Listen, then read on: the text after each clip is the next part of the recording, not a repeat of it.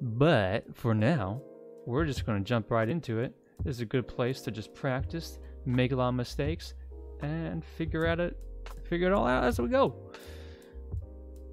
So as the title said, we're going to be doing some news reading. And what I have over here in the middle of the screen, right next to Kinkakuji Temple, right back there, is a website I like to use called, I call it NHK Easy. In short, it's the national broadcaster of Japan, NHK.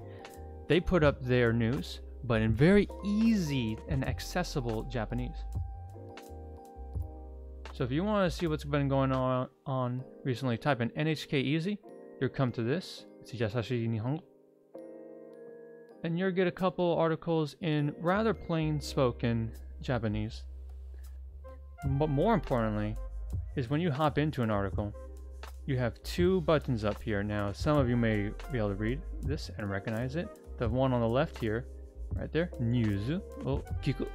You can actually listen to it, so you can get real pronunciation. Now, that's nice, isn't it? That's all nice.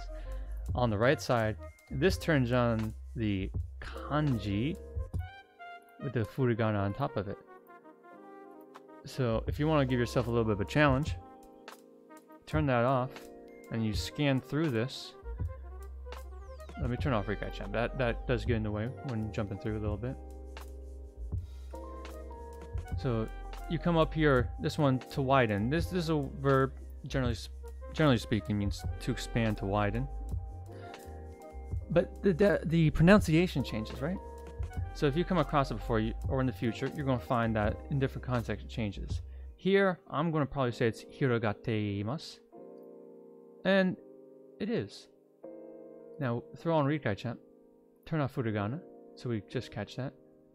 Hirogaru. It gives you the standard form.